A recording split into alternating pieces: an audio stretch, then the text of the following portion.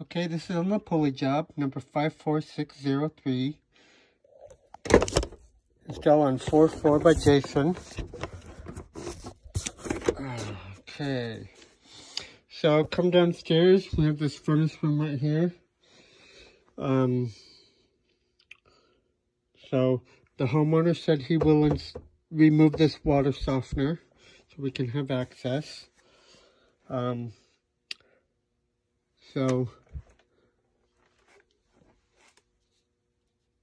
the new furnace, the new duct will sit tight against this wall.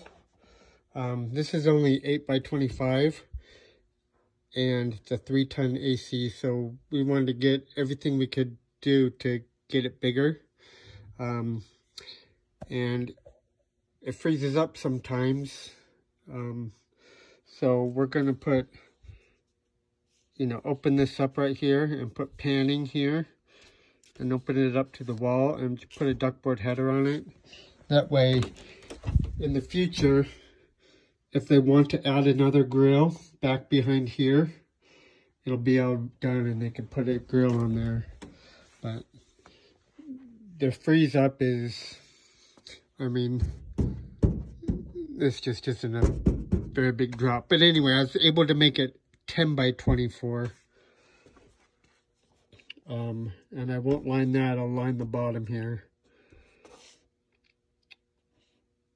And that way, he just is worried about the sound. So anyway, if it doesn't work, we'll add that for future, as per homeowner and Jason. Put in a 5-inch wide filter box. That comes up just as it shows. I'm going to go 10 to 9.5 because we only have 9.5 from here to the wall. I offset back 2 inches on supply and return. And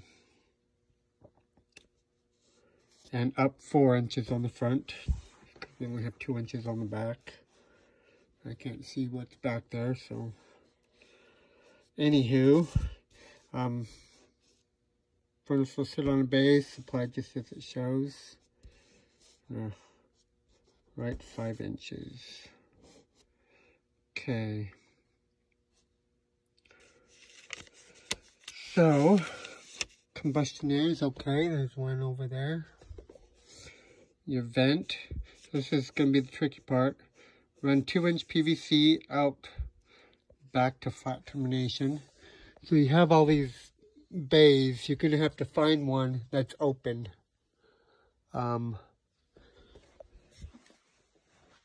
And it'll be easier when you can get a ladder in here when this is gone.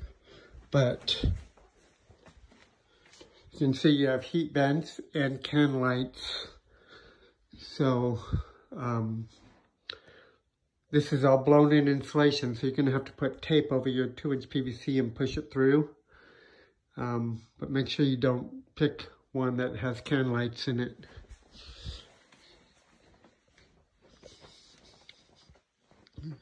And of course, get your slope up as high as you can outside. Oh, and you're going to have to cap this with a 5-inch strip cap. So the gas, so furnace is going to be moved over 5 inches from here. So your gas, we're going to have to move this. So we're going to take the drop off right there. We're going to put a 12-inch, 1-inch by 12, and a 90, and a 1-inch by 4, and a 90 to get it down closer to the wall. And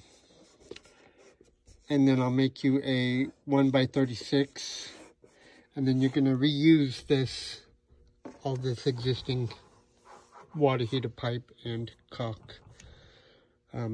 But down here, you're gonna, after the caulk, you're gonna take this out and you're gonna put in a 2-inch and a T, and then a 4 and a cap, so that's your drip leg down here.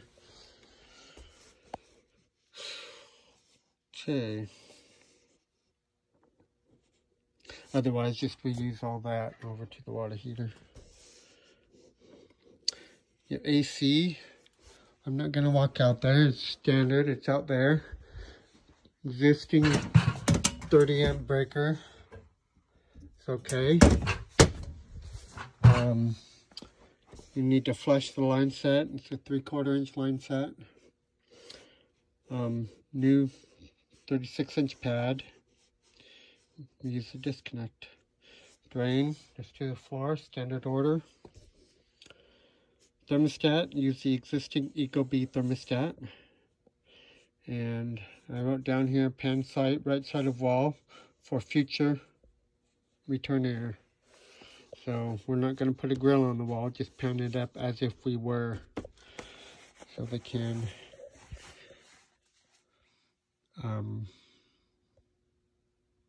that's it.